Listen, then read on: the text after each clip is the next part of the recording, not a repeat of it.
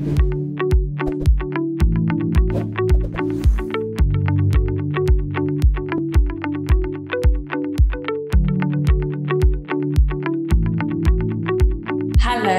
and welcome to this important but possibly disturbing conversation on the situation in Ukraine.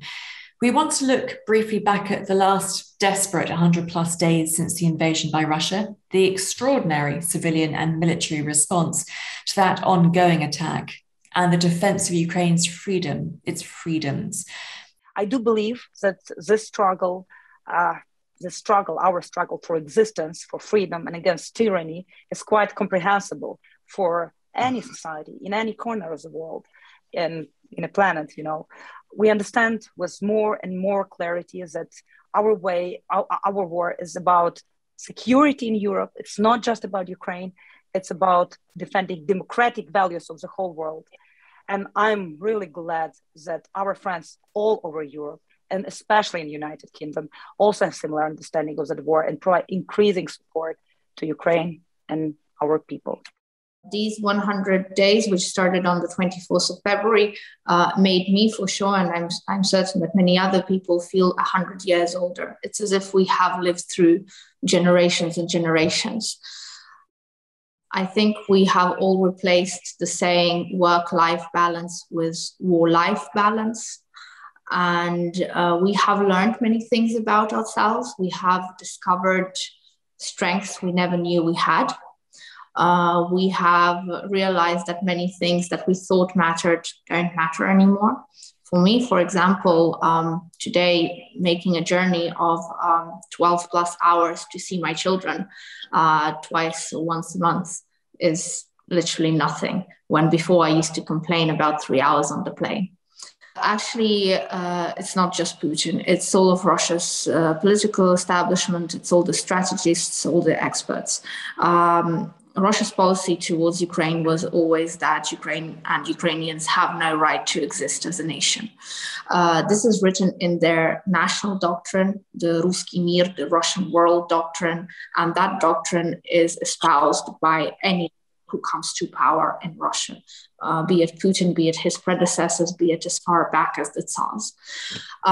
So we must be clear about that this has been something nourished for generations and generations of Russians.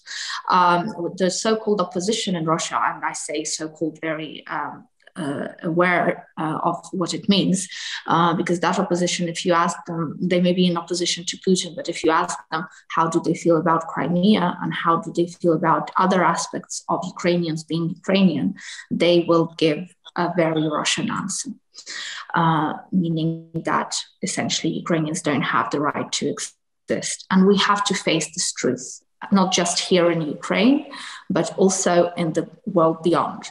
The world cannot continue living with the illusion of a romanticized Russia, a very seductive image that has been portrayed in novels, a sort of kind of controlled wild west, where you can go and have your different kinds of experiences and still come back and very close to Europe and the civilized world, so to speak. That's not what Russia is about. I have different type of military people who are friends of mine and who work with me currently and who I'm in touch with on a daily basis just because of the work. Some people been professional military, and in my position, I had to deal with those guys like pretty much most of my time.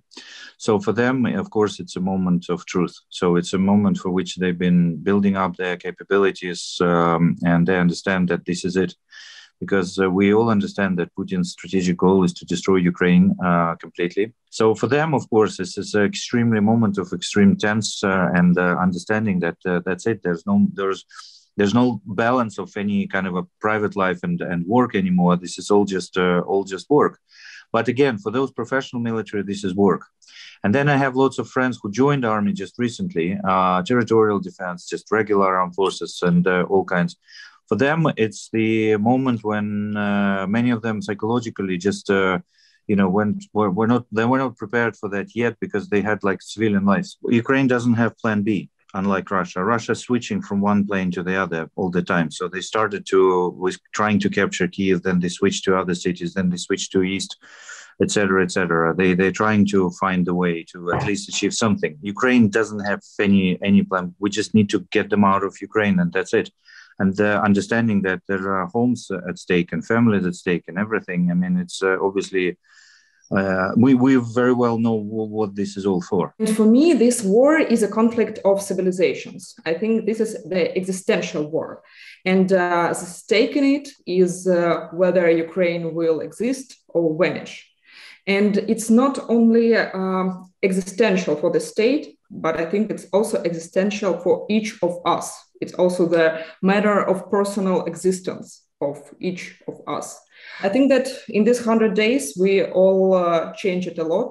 And I think that on 24th of February, we woke up as a very brave nation. And the missiles were our alarm clock, which woke up us, and this braveness in us. I would divide Russian narratives into two categories. The ones are the permanent, the core ones, and the second are more dynamic and situated. First, I will talk about the permanent ones. The permanent one is to describe Ukraine as to talk about the one nation or about brotherly nations, and describe Ukraine as a younger brother who needs support and help from the older brother. This strategy also includes taking best from Ukrainian culture and brand it as a part of Russian culture. And it's also about building and working on the inferior complex in Ukraine and calling Ukraine the little Russians. This is like more, and the part of this narrative is, of course, the thesis that Ukraine doesn't exist as a nation, as a country, and that it was created by Lenin. That was the quote of Vladimir Putin, as you remember. So these narratives, they remain for all the times, and they've been lasting for years. But the the worse narratives are taking place now, because shaking the Western support is now Russians' main goal. First of all, for reaching this goal, they use different narratives. First of all is that Ukraine has nothing to hope for and the West won't help and Ukraine will be left on its own. The second one is that Ukraine takes attention from really important global problems which the world has to solve. And instead of helping Ukraine and sending Ukraine all the money, all the aid, all the weapons, and all the attention, instead of treating all the countries and all the nations equally. The third one is that if the war is so horrible, then why does not Ukrainians start negotiation with Russia? Why don't they sit at this table of negotiations? This is very dangerous thesis, which I heard a lot during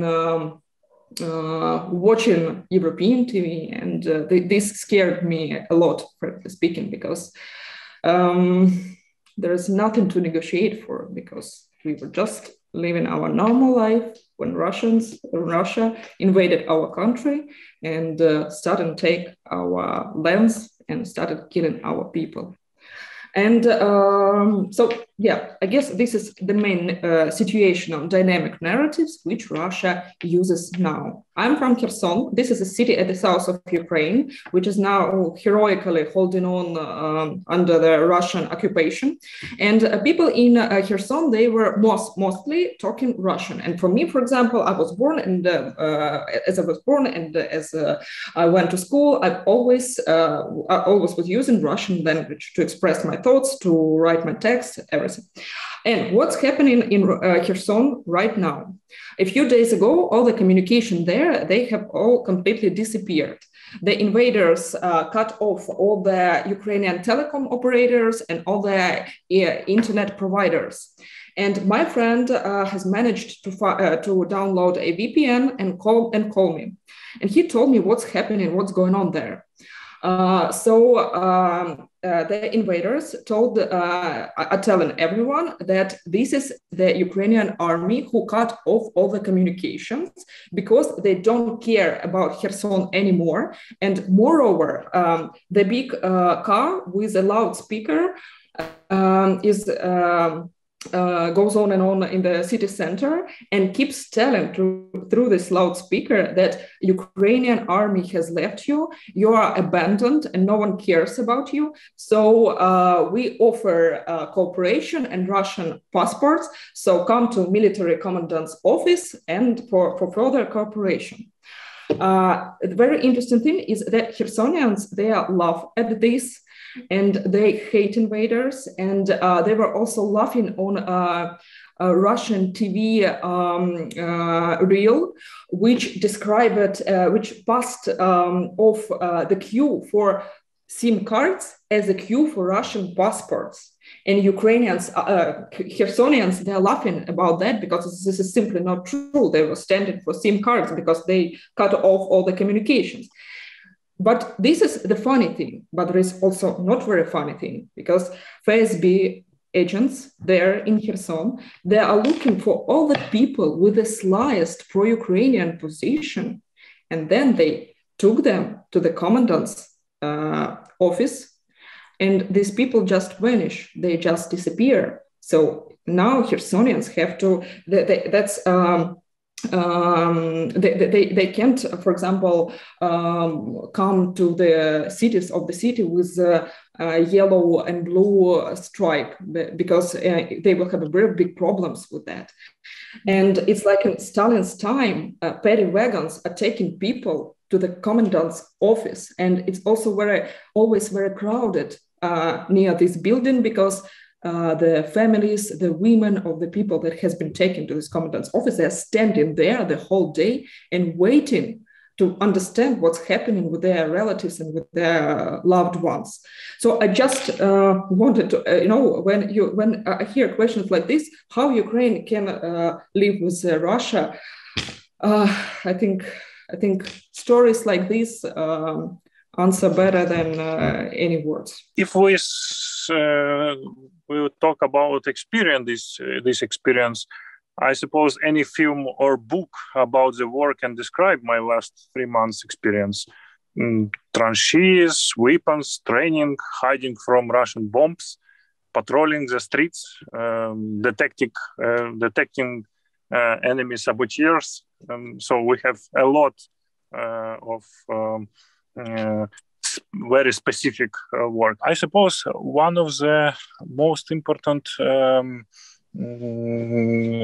moral of this situation that if you believe in human rights and democracy, you must take weapon and defend this way of thinking, way of living, because Russia have a very concrete goal: destroy an independent Ukraine, destroy freedom in East Europe.